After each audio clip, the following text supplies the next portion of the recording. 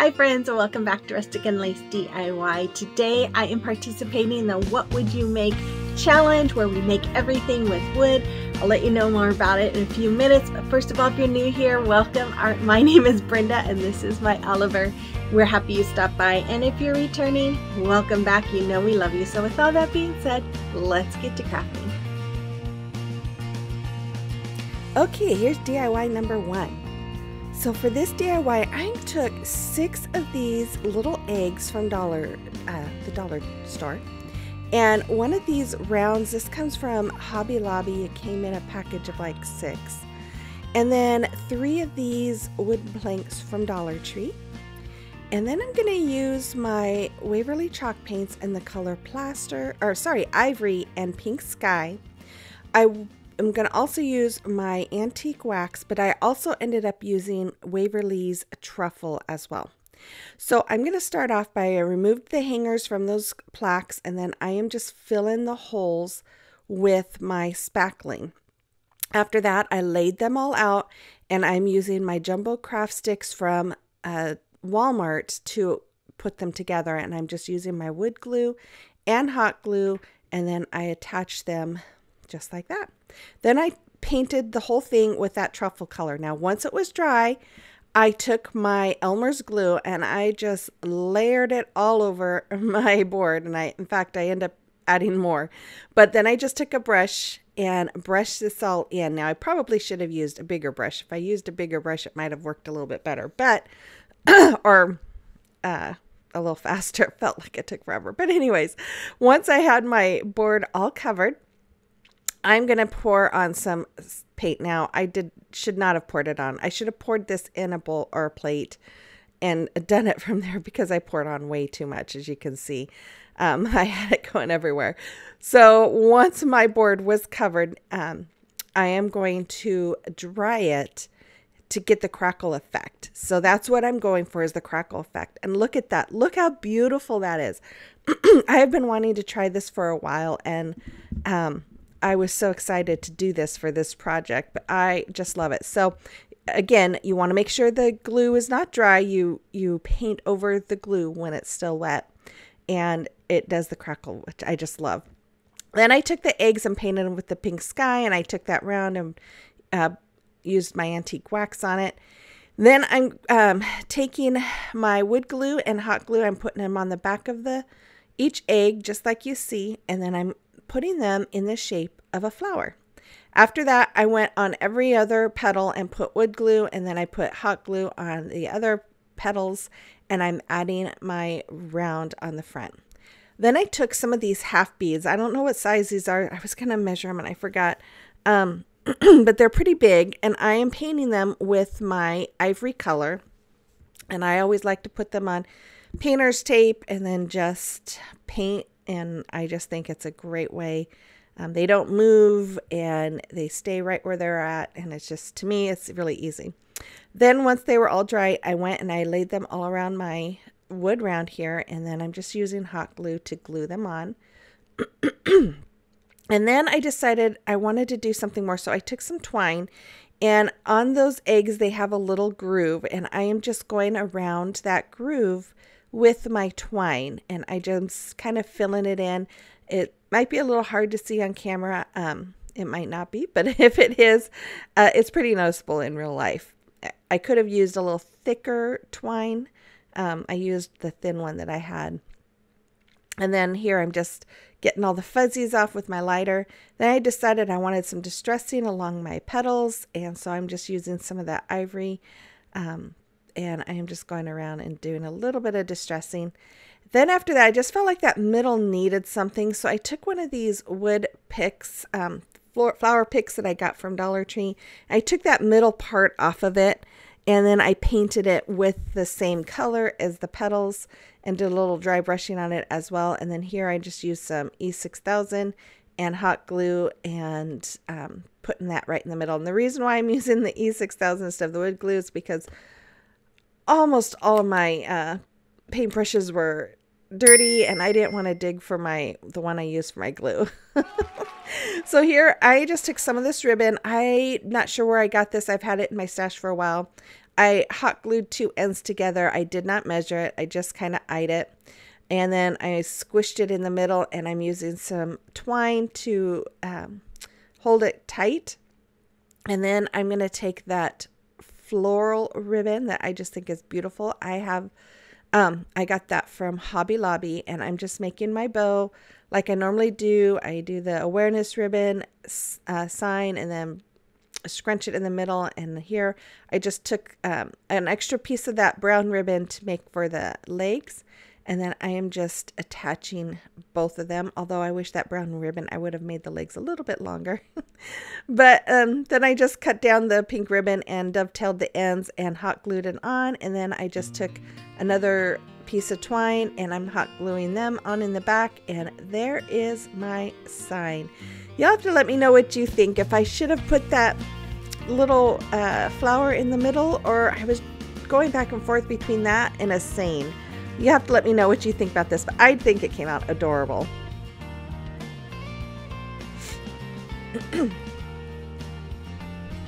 Okay, so today is the What Would You Make? And we have to make everything with wood.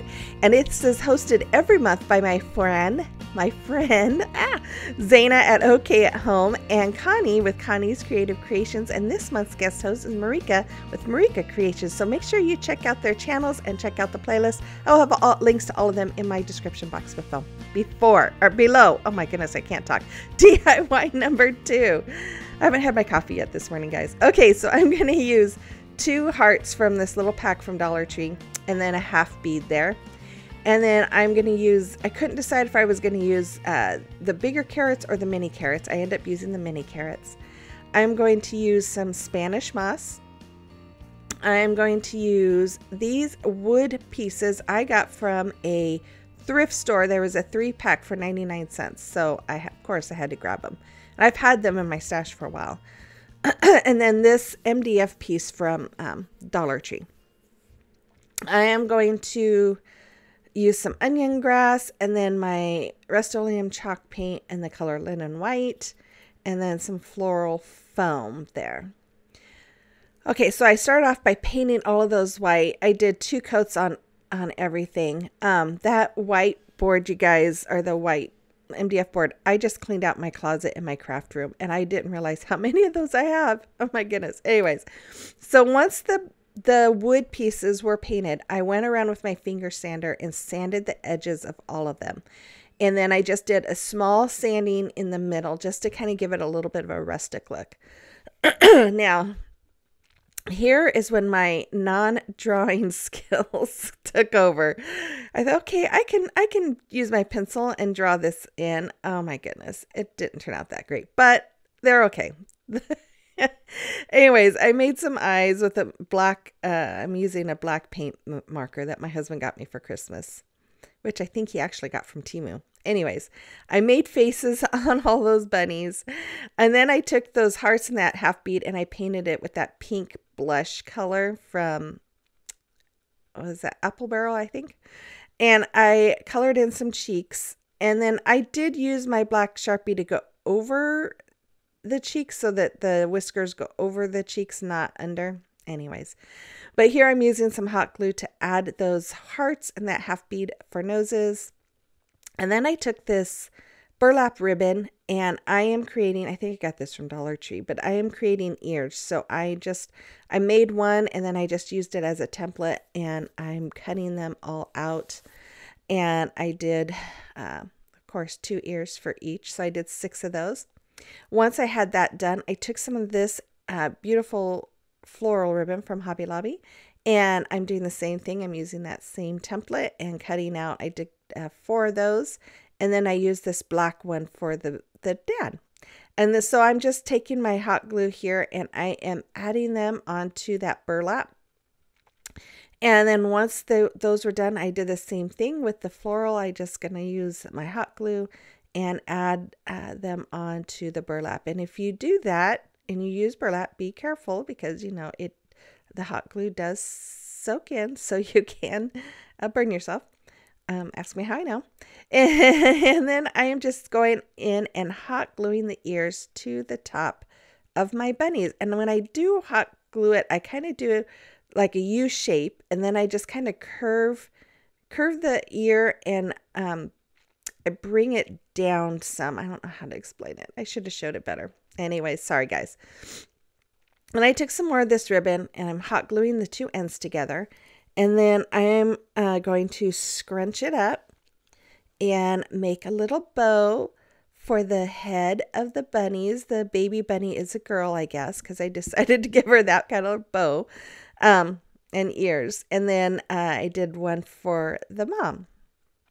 And once I have those all done, I did the same thing for the dad out of the same ribbon that matched his ears, but I made that as a bow tie. So isn't that cute? Then I decided, okay, the man needs something on his head too. So I took some twine that I had and just kind of cut it down, and I am just hot gluing it along the front of his head so he has some hair.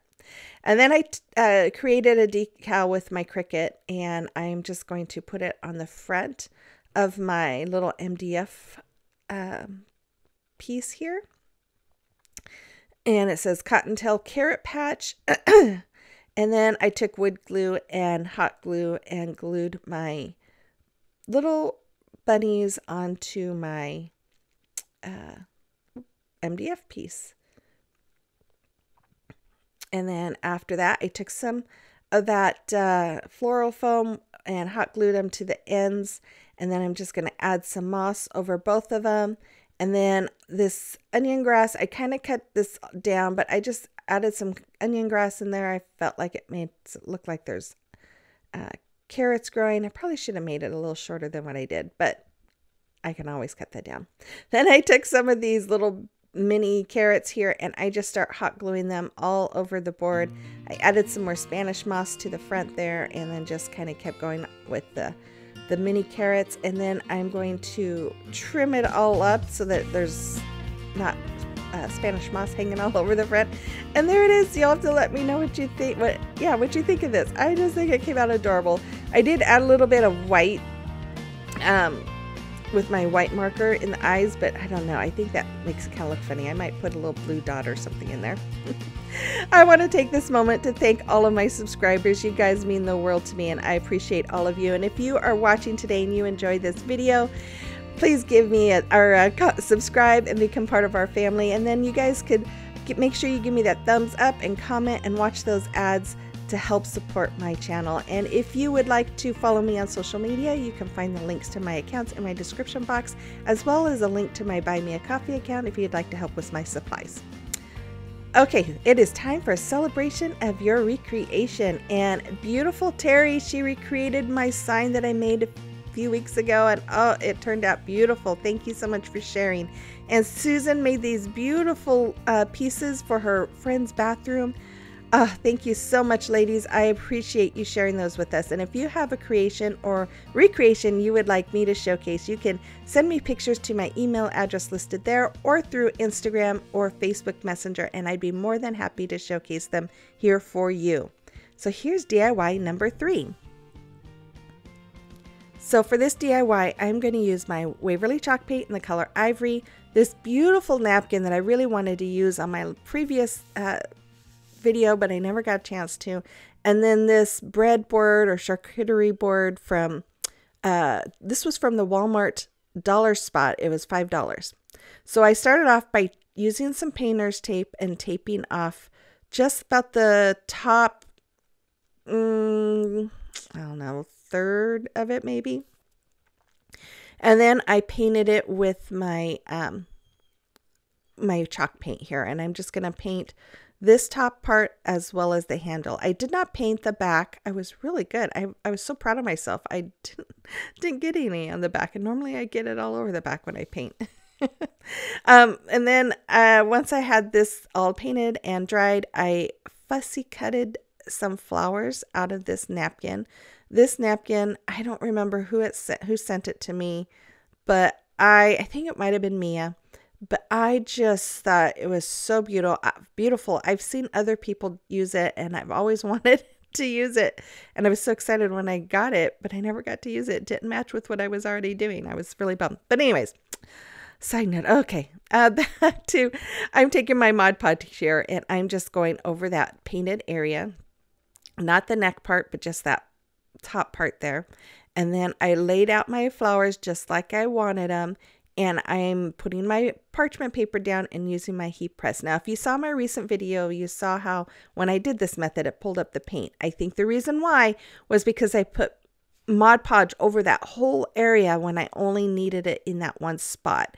And I think that's what happened when I pulled up the parchment paper. It pulled up the paint because there was no napkin there as a barrier, if that makes sense. That's the only thing I can think of.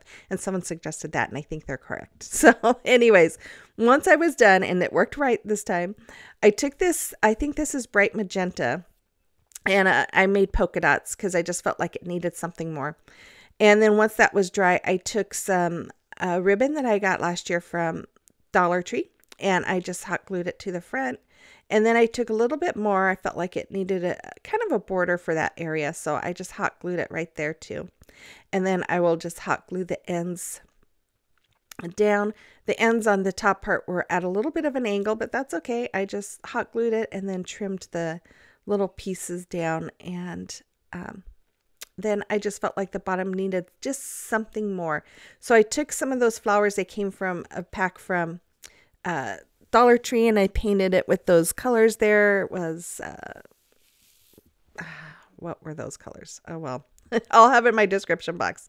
And then I hot glued those flowers on. If you're new here, I always have a list of what I used in my description box, so you can always check that out if you're wanting to know what I used. And then I also have my links to everything too. Okay, and then I am hot gluing those flowers here. And that's all there is for this one, I think. Yeah, no, I took some twine and made a tiny little bow to put on that top piece of ribbon. And then that was all there is for this one. But I really love how this came out. I just think it's simple, but yet really pretty. And I'm going to put this in my kitchen for sure. So you'll have to let me know what you think about this one. You'll have to let me know what you think about all of them in the comment box below. There's the reveal of it, and then we'll have the final reveal of everything in just a few seconds here. But again, if you're new here, or if you aren't new but you have not subscribed yet, what are you waiting for? Hit that subscribe button. I would really appreciate it, and I'd love to see you join our family. And then make sure you guys hit that thumbs up and comment before you go. Make sure you check out the playlist and Zana, Connie, and Marika's channels.